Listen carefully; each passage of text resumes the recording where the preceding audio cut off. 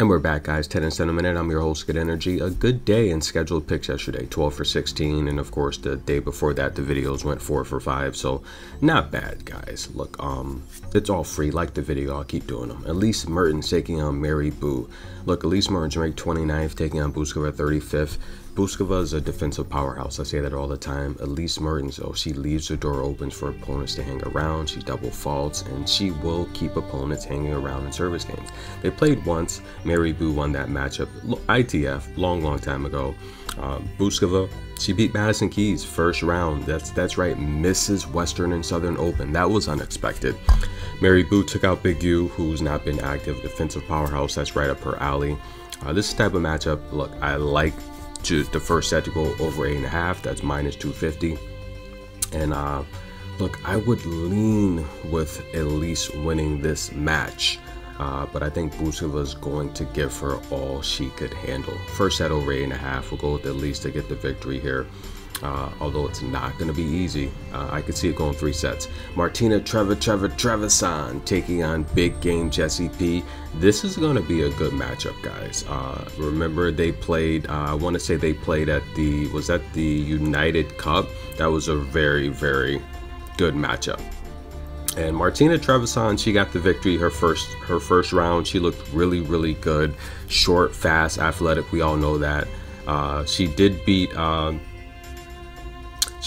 Bernarda Pera, who has not been filling herself. She came through qualifier. She beat Townsend. Sue Heiss, I told you that was a numeric lock with Sue Heiss. If she doesn't beat Heiss, then she probably needs to retire. I took her to beat Heiss as well. Pegula, look, riding a high. Is this going to be an upset spot where she takes her lightly? Now, Pegula has beat Martina twice, both coming this year. We're going to take Pegula to beat Martina Trevisan. That's the pick there. Enjoy. And who do we got next up? We have Donna Vekic taking on Victoria Azarenka. Donna Vekic, I gave you the pick there yesterday. She beat Jennifer Brady. Fastball, baseliner, backhand. Donna Vekic does not let her foot off the gas. 100 miles per hour. She will put the pressure on anyone she is facing. Taking on Victoria Azarenka. Look, she was just injured last week. I don't know. And look, if you guys follow tennis, you know that for years, Victoria Azarenka was known as the fake injury queen. She was hated. A lot of people didn't like her on tour, guys. She had a lot of financial issues, loans, and look, she won the slams. She was able to make money, pay those loans back, but she had a lot of issues on tour. She was known as the fake injury queen. And when I see someone withdrawing from a tournament literally a few days ago, then coming out looking like they're not injured, I don't know, guys. I don't know if that's an integrity issue, whatever, guys. I just know if I'm hurt, I'm going to play. Even if I'm hurt, I'm going to play, because that's the type of competitor I am. But I'm not going to withdraw saying I'm hurt. Look, whatever. She looks like she's healthy. If she's healthy, she should beat Vekic. She does not own the head-to-head. Vekic has dominated her, but 18-19 was when Azarenka was really not healthy, right? She was seriously not healthy, and she was looking like a steak dinner to all these ladies. The last time they did play at Cincinnati,